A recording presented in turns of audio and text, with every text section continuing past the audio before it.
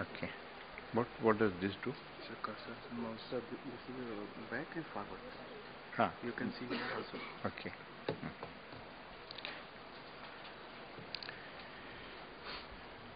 I am thankful to the organizers of this seminar for inviting me and giving me this opportunity to present before you some of my ideas on education and the state of education at present, in which spirituality has been largely ignored. If we look at our present vision of education, if we go and ask the principal of a school or college or the vice chancellor of a university, what is your aim in setting up this institute? What kind of human being do you want to produce out of this whole structure? I imagine they would say, our aim is to produce a hard-working, disciplined, intelligent worker in his own field of specialization, who will also hopefully be a leader of men in that field.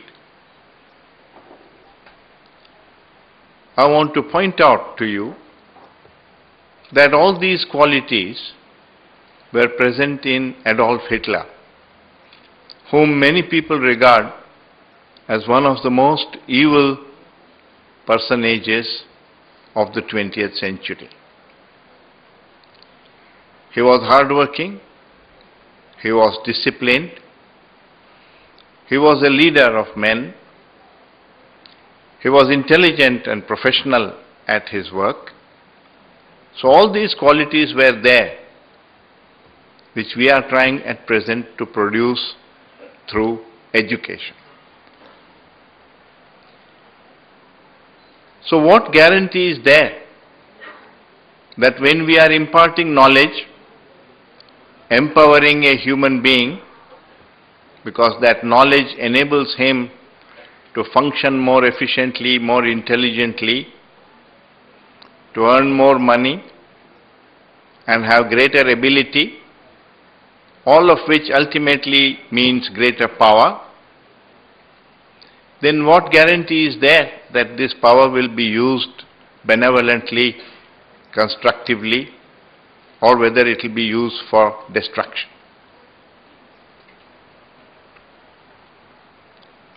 The only thing that Hitler lacked was love and compassion. So what is there in our present-day education to ensure that the human being who comes out of our system will come out with love and compassion? Unfortunately, in the present paradigm of education, we have taken it only as a responsibility to impart knowledge, and we have ignored wisdom. But knowledge without wisdom is dangerous, because knowledge can be used destructively and knowledge can be used constructively. Any form of power, whether it is muscle power, electrical power or nuclear power, can be used for destruction or it can be used constructively. So when we impart knowledge, is it not also our responsibility to impart along with it the wisdom to employ that power wisely, rightly in society? Unfortunately, we have ignored that aspect in education, and this lopsided development of the human mind is responsible for most of the problems that we are facing in society today, in modern society today. We have people who are very knowledgeable, very expert at their own particular work, but they have very little understanding of themselves or of life, because that has not been taken to be an aim in education.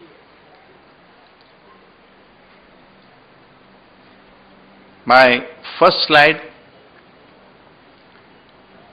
talks about this role of education. I have said here that the problems of our society are not due to a lack of education, but due to the kind of education we are imparting. It has been caused by the highly educated MSc, LLB, PhDs, not by the uneducated man.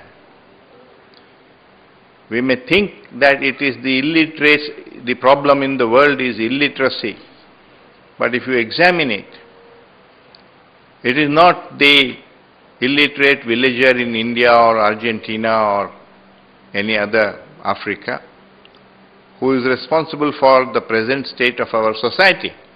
It is the highly educated people who become ministers or diplomats or army men or scientists who are responsible for the entire machinery of war, for the laws, for producing bombs and so on.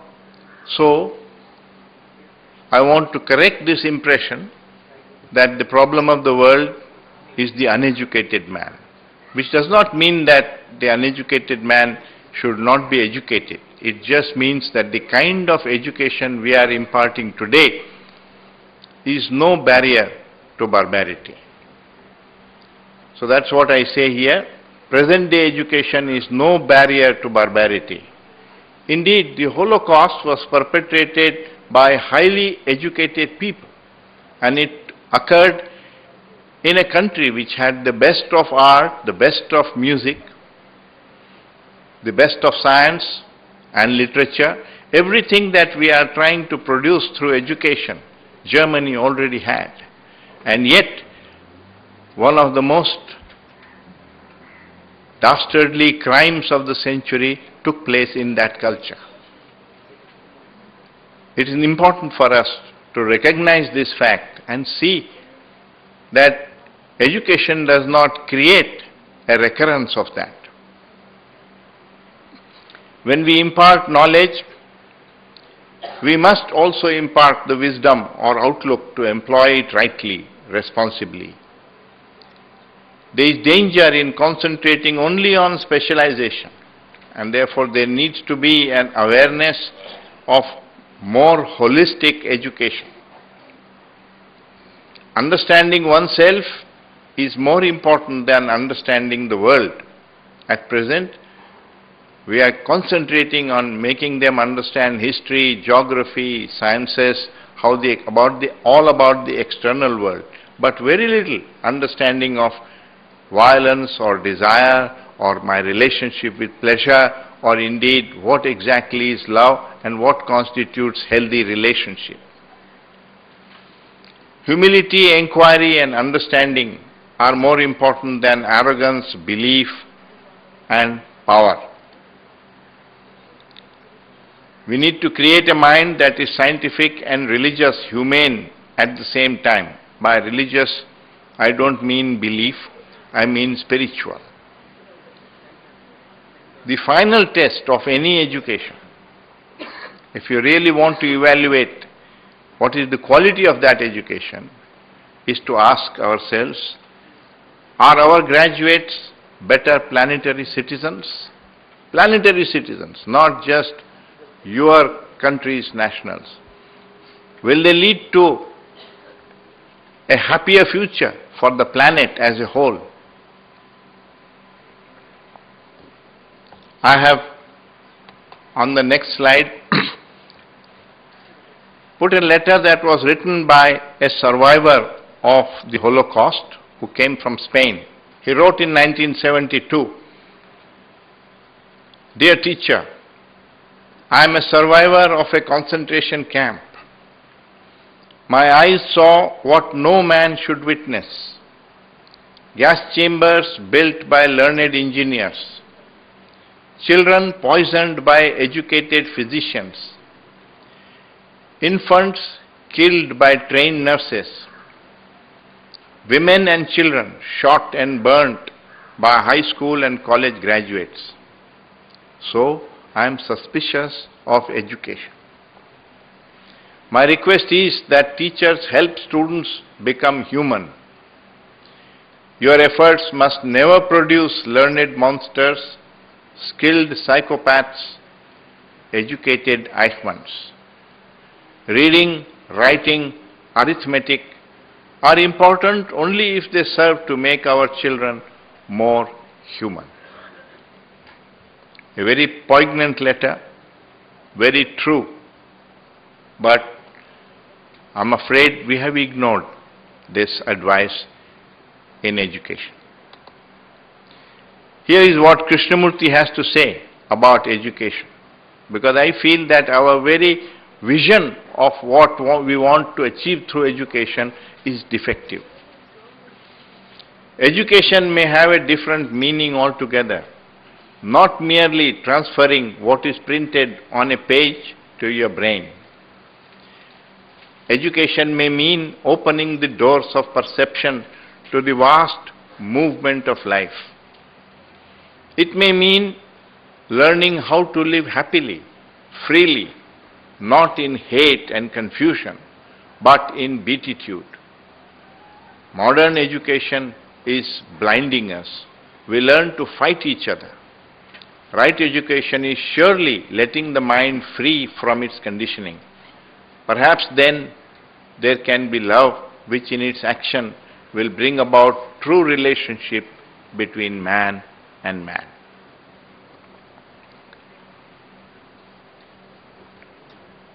Now, what is it that one can do if one is to bring about this change in education? If one realizes that globally, all over the world, this is not just the problem of India. Everywhere, education suffers from this, because we have excluded the need for wisdom. And knowledge does not lead to wisdom. I once read a small poem which emphasizes this point, the difference between knowledge and wisdom.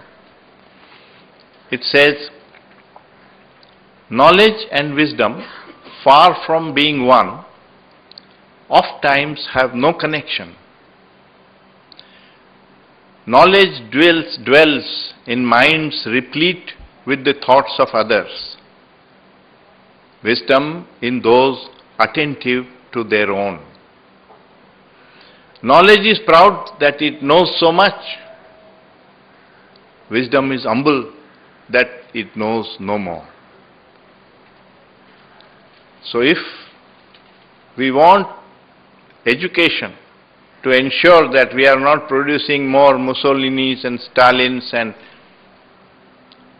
Hitlers in the world, we need to take responsibility both for inculcating knowledge, which we are doing at present, and at the same time inculcating wisdom, helping the student to come upon wisdom, which is spirituality. To me, spirituality is not psychic phenomena or miracles and things like that. To me, it is this quest for wisdom. And wisdom is non-denominational. There is no such thing as Christian wisdom and Hindu wisdom and Jain wisdom. For all human beings, wisdom is the same thing. To free the mind of its illusions, so that one lives with not prejudices, but with the truths and facts. So it is the same as quest for truth. If one considers what is the reason for all the evil in the world, you will see that you can trace it back to the ego process in our consciousness.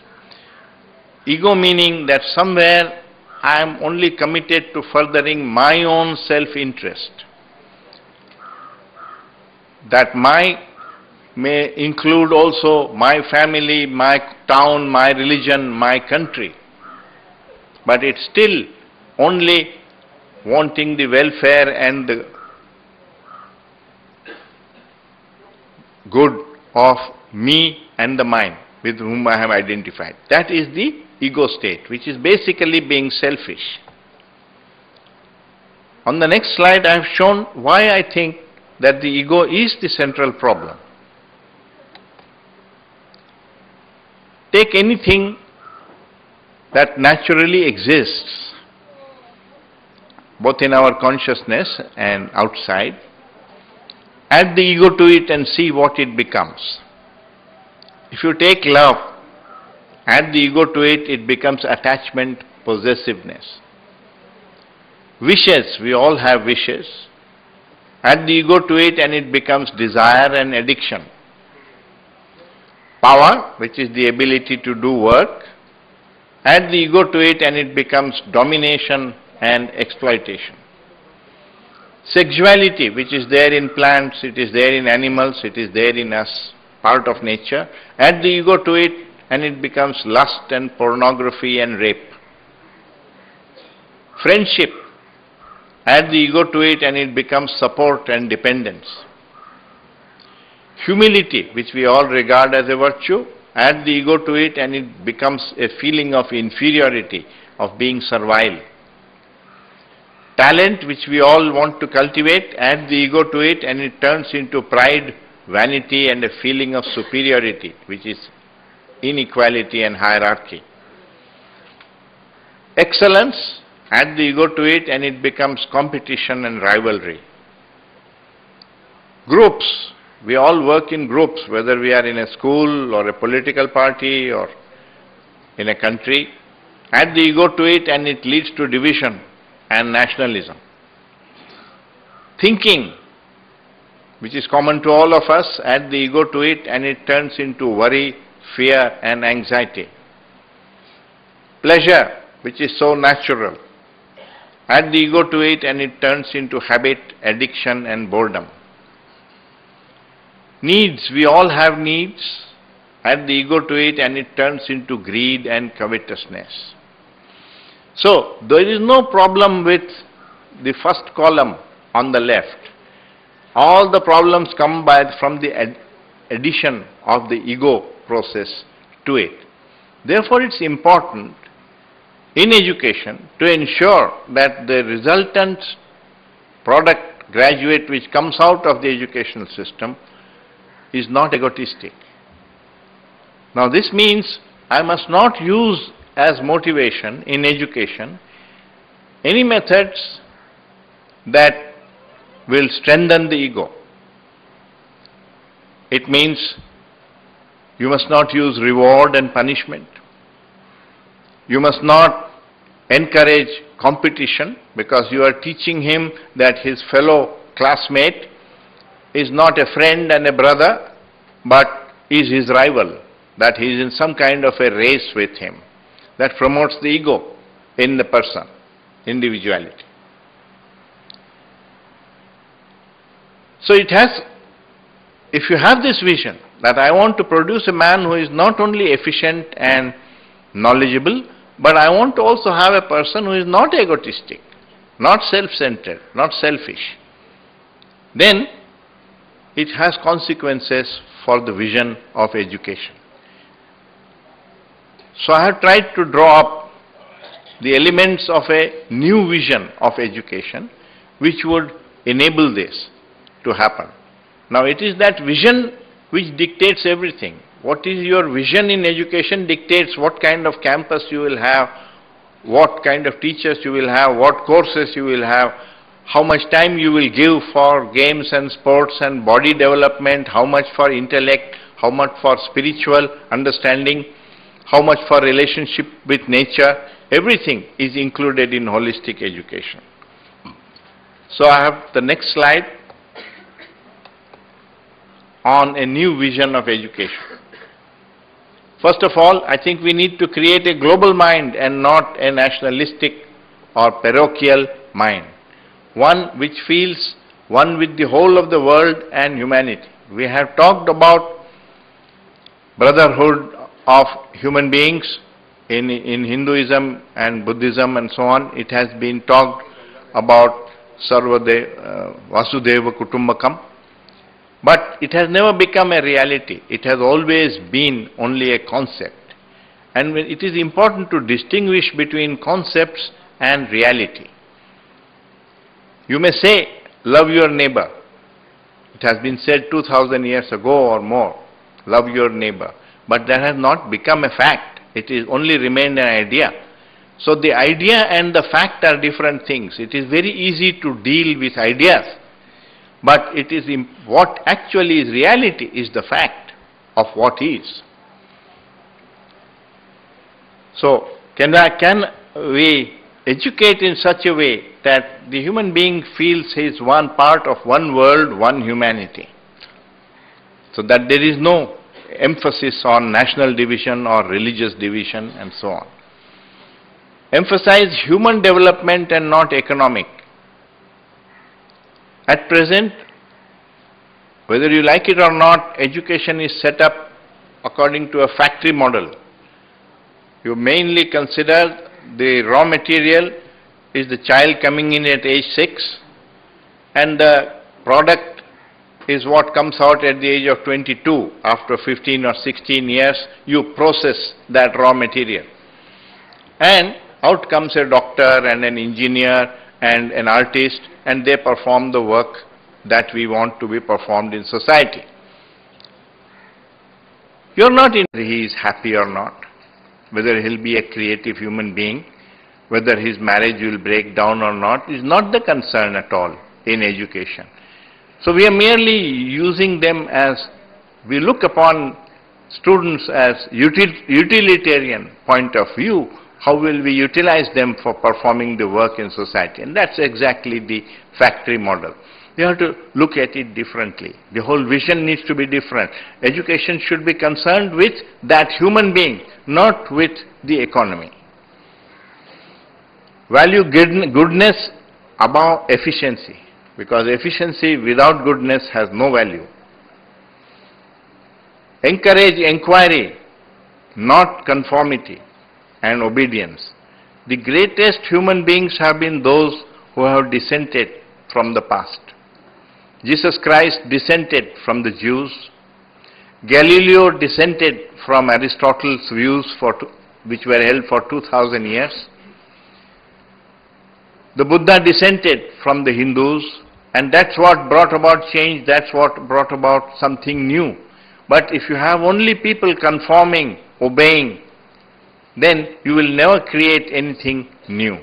And therefore, there has to be this respect for dissent, which means you must encourage throughout education inquiry. Not only we encourage it at present in science, but I am afraid in religion or in social we don't encourage inquiry. Cultivate cooperation, not competition, because teamwork is more important than individual achievement. If you want to do anything in this world, you will have to work along with other human beings. You can't just do it singly. And the ability to work together with others means friendliness, cooperation, mutual respect, all that spirit. And unless we create that spirit, which is destroyed if you promote competition and rivalry. We promote competition because we are so concerned with the achievement. But really, question it. Is it terribly important which human being jumps half a millimeter more than all other human beings? And therefore you have a big prize attached to it, and you have these Olympic Games, all of that. Our mind accepts all that as inevitable. But is it really important? Or are we asking a wrong question? We should be asking, do they enjoy their jumping? Is more important than whether somebody jumps half a millimeter more. And just because an Indian jumps half a millimeter more, why do I feel proud? What did I do to make him jump half a millimeter more? So all these are psychological illusions that the mind creates out of feeling of nationalism and so on. Which means the spirit of democracy is more important than that of domination. The fifth I have put, create a learning mind and not an acquisitive mind. Just as acquiring physical property which Professor Jain talked about. You need to have limits to it, have austerity. There is also mental property as knowledge. That is also property. That's not what I am. The professor of Buddhist philosophy or Jain philosophy knows everything that Jainism said and Mahavira said, but he doesn't live with the consciousness of Mahavira. He's just like any other man. So the knowledge does not transform consciousness. You can learn Buddhist philosophy, but that will not make you the Buddha. So how does education must concern itself with actual transformation of consciousness, which is what is self-knowledge and virtue, which is true spirituality. So awakening of intelligence is more important than cultivation of memory. So I have put the sixth one, create a mind that is both scientific and religious at the same time. By religion I don't mean belief. By religion I mean spirituality, which means understanding the world and understanding ourselves, being rational and at the same time compassionate, having respect for all life, being a friend to nature and not looking upon nature as a resource for economic progress, aware of the limitations of knowledge. And seventh, I have put in the art of living. Education must give us a high quality of life. Now your quality of life is not just by the money you earn or the car you drive and so on. If you are worried, if you are anxious, if you don't sleep properly, also it affects your quality of life. So the quality of mind is more important than the quality of physical life. Inwardly flowering in goodness, working with joy rather than working for rewards. Perceiving beauty is more important than pursuit of pleasure, which means sensitivity is more important than ambition. And lastly, I have put a holistic development of all our faculties and not merely specialization in one direction. Because I may be a scientist, but I am first a human being. So I must learn the art of living first and then specialize in science. Otherwise, it goes wrong. So I feel that if we had this vision of education in our mind, we would set up our education very differently from what it is now. And because we have not done that, we have produced human beings who are intellectual, who are technicians, but who are not wise. And this combination, this lopsided development of having excess of knowledge and very little wisdom is responsible for our present state of society when you look at the causes deeply. Thank you.